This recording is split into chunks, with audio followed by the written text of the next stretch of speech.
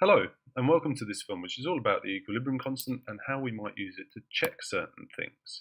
Now, by now we've hopefully got an understanding of what the equilibrium constant is and how we write expressions for it. And we should also know what factors change it or cause it to change. So we're going to use this understanding to predict with certainty. So we can now say for sure whether the concentration of something will get back to its original value or not. This is something we've touched on a few times, but we haven't looked at in any depth, and we're going to do that in this film. It's a little bit more complicated, and we're going to use our sketches of concentration time graphs to kind of help us understand why we're doing this and how we might figure things out. But to be sure, we're going to have to use K. And if we're going to use K, then we need to remember a really important fact about it, and that is it will never change unless the temperature changes. And this can strike people as a little bit odd, because if we look at this example here, so let's say we've got this equilibrium between copper metal and silver ions, with copper ions and silver metal on the right. Here's the equilibrium constant for that system, not including any solids, remember, because their concentrations can't change, so they're constant. And the people often wonder, understandably, if I add copper ions to this system, how is it that K is not going to change?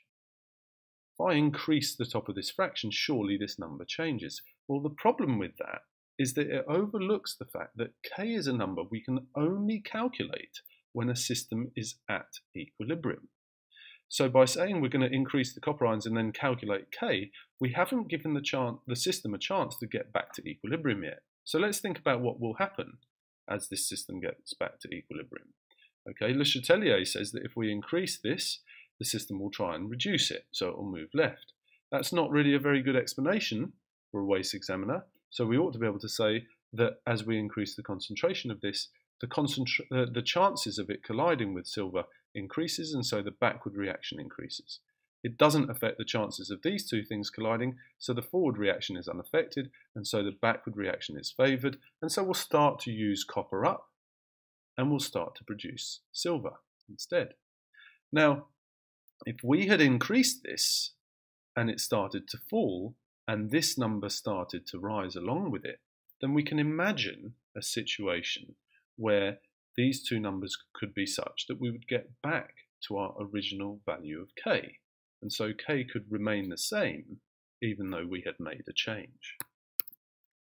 Now, this becomes important when we are, let's say, plotting the concentration of copper ions on the concentration time graph, because if the system was at equilibrium and therefore the concentration of them isn't changing, and then we suddenly add some copper, that should be a vertical line, then we should be able to decide whether the concentration of copper ions will fall. Well, we know it will fall because Le Chatelier predicts that, but is it going to fall back to its original value, or is it going to stop short of that and finish up higher than it was before?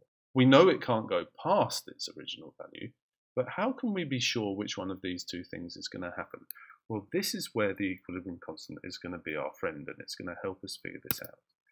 So in order to do this, let's have a look at a couple of examples. First of all, we'll start with this equilibrium system between calcium carbonate and calcium oxide and carbon dioxide. We're going to ask ourselves, if we had a container with this system in it and we halved the volume of it, how would the concentration and mass of carbon dioxide change in this container? Okay, now, first of all, let's have a look at what the equilibrium constant expression is. There's no solids in it, so we're left with just the product here. So the equilibrium constant is equal to the concentration of carbon dioxide. Let's plot the concentration of carbon dioxide, since that's one of the things we're asked, on our concentration time graph. Constant concentration, because we're at equilibrium. Suddenly we halve the volume of the container, so the concentration will double, because remember that C equals N on V. Now, is the concentration of carbon dioxide going to fall back to its original value or not? Well, let's see what K is. It's equal to the concentration of carbon dioxide. So at equilibrium, because K can't change, because the temperature hasn't changed, then the concentration of carbon dioxide can't change. So we can say for sure that it's going to come right back down to its original value. Okay, because the temperature didn't change, we know that K is still the same. Notice, however, that this concentration shot up because the volume changed. Now it's falling because the system is using up carbon dioxide, so the number of moles is falling. And that means that the mass of it will fall. So even though we end up at the same concentration as before, we're going to have less carbon dioxide in the container.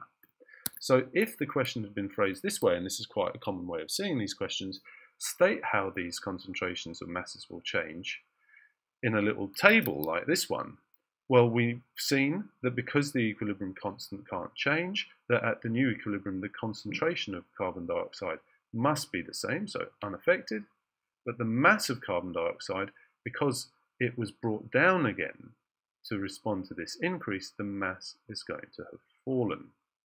Okay, so there's a difference there between concentration and mass that is quite important that we can understand. Here's another more complicated example. This has got this equilibrium system in it, the one that's used in the Haber process, like nitrogen and hydrogen reacting together to form ammonia. Show how the concentration and mass of nitrogen will change. So let's put nitrogen on this axis as a concentration. Once the equilibrium is attained again, so by the time we get back to equilibrium, if nitrogen were added to this container. Okay, so we're at equilibrium, so the concentration is flat. We add some nitrogen, it suddenly shoots up. It's going to fall back down again. Le Chatelier predicts that it will move forward. Collision theory tells us that there's a greater chance of these things colliding now, so the forward reaction will be favoured. Okay? Can we use this equilibrium constant expression to decide whether the nitrogen concentration will fall back down to its original value or not, remembering it can't go past its original value? It might be worth stopping at this moment and seeing whether you can figure this out. Okay, I'm going to go ahead and do something which we don't really have to do at WACE, which is to plug some numbers into here. Okay, now let's just imagine that every one of these concentrations was 2 before we made the change. In that case, K would be equal to 2 squared over 2 times 2 cubed. Okay, and we can cancel 2 of our 2's, and we're left with 1 over 4. Okay, so the value of our equilibrium constant in this imaginary situation is 1 over 4. Okay, now during, so that is to say, before we get back to equilibrium again, we've made a change. Let's say we put the concentration of nitrogen up to 2.5. Okay, so the concentration of nitrogen has changed to 2.5. We didn't change the others, so they're going to be the same. So at this particular moment that the change was made, without even bothering to calculate all this, we can see that this number is going to be smaller than 1 over 4 because I've increased the bottom of the fraction. Okay. Now, after, the question we're asking ourselves, remember, is this going to get back to its original value or not? And if that was the case, if it did, then nitrogen would have to get back to 2. What would happen to the other concentrations if this happened? Okay, so the hydrogen concentration, which remember was unchanged at 2 at that moment, but has now had to fall with the nitrogen. But 3 hydrogens for every nitrogen, so this is going to go to 0.5. So if the nitrogen got back to 2, then calculating K at the new equilibrium would be 2 times 0.5 cubed on the bottom. What would have happened to the ammonia concentration? Well, that would have gone up. How much would it have gone up by? Twice as much as the nitrogen went down. So this would go up to 3.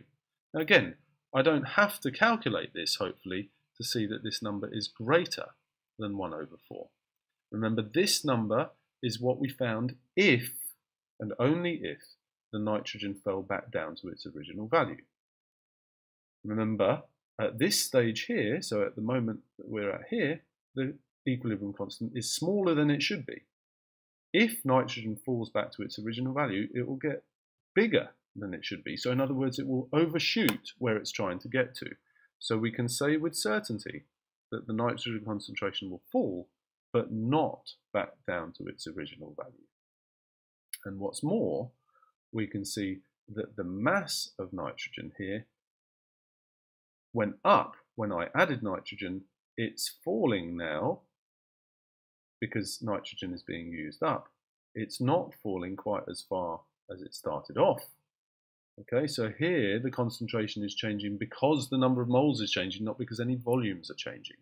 And so if we got this question here, where we had the table to fill in, then we know that by the time we've reached equilibrium again, as we just showed on that graph, the new nitrogen concentration will be higher than it was before. The mass of nitrogen will also be higher than it was before. But somehow or other, because these numbers are changing by just the right amounts, we can still end up with an equilibrium constant that is the same as it was before we made the change.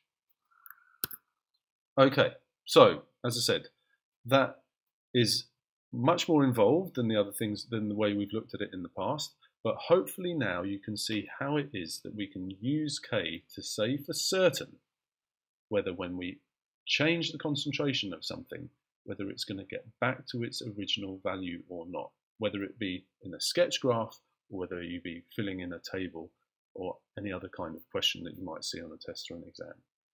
As usual, it's really important that if any of this didn't make sense, that you come and ask a question or that you post a comment on YouTube so that you can have your questions answered.